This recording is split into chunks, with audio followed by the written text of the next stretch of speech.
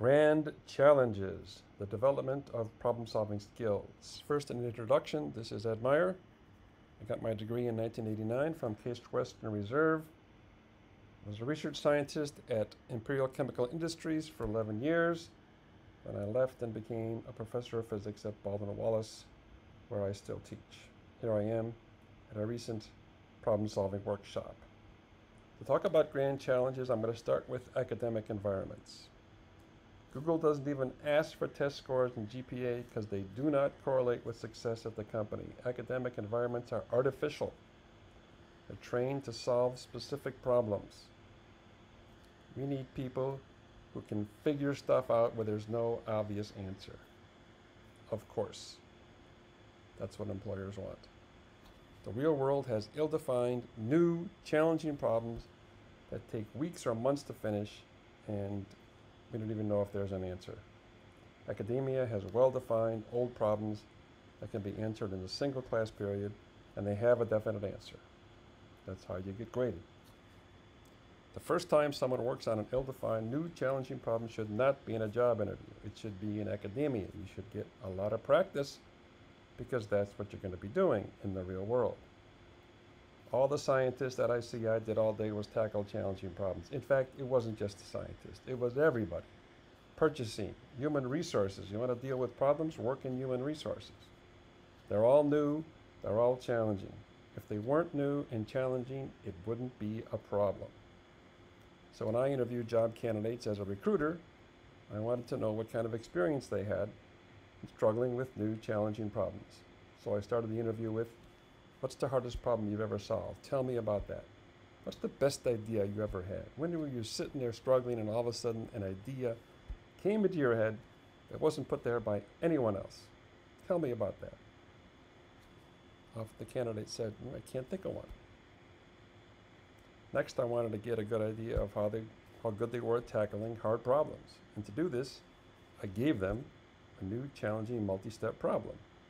And many of them said things like, I never saw a problem like this before. Well, that's why I'm giving it to you.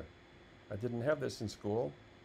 Yeah, like every problem we have at ICI, if you had it in school, it wouldn't be a problem. We wouldn't have to hire you to solve it. I don't know what I'm supposed to do.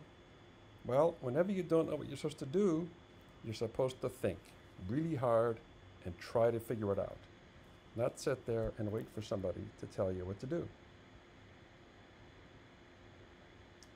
So they haven't developed the ability to sit and struggle for a long time with a real problem.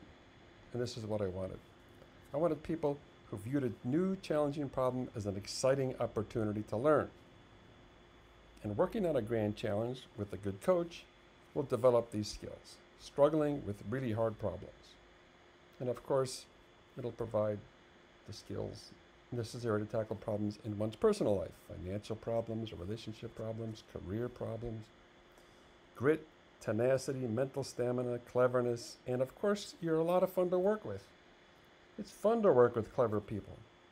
It's fun to work with people who have good ideas. It's fun to work with tenacious people. So virtually everyone on the planet has already successfully tackled a few grand challenges. Learning how to walk, what a struggle that is. Months and months of falling down. Learning how to talk. You make this noise and you have to make words. It takes a long time. It's a great struggle. So having a grand challenge to struggle with, it's a great way to prevent boredom. Anytime you're bored, wasting time, go work on your grand challenge. Try to reach a new level of understanding. Try to have a new idea.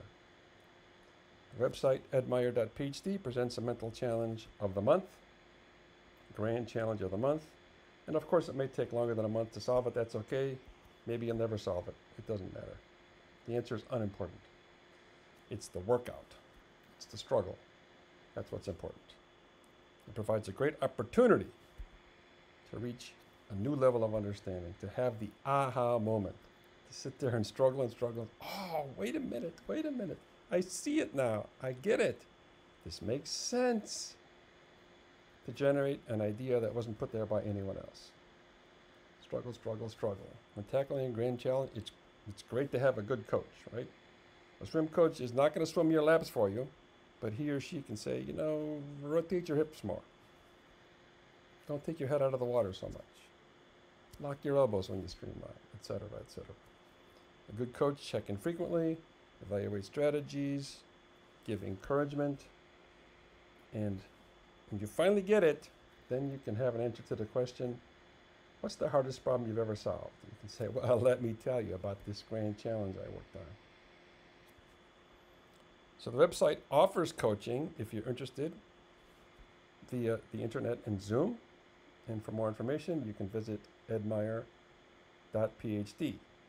So here's a good test. If there's a potential student that's interested in tackling a grand challenge, is this problem an exciting challenge or an unpleasant duty?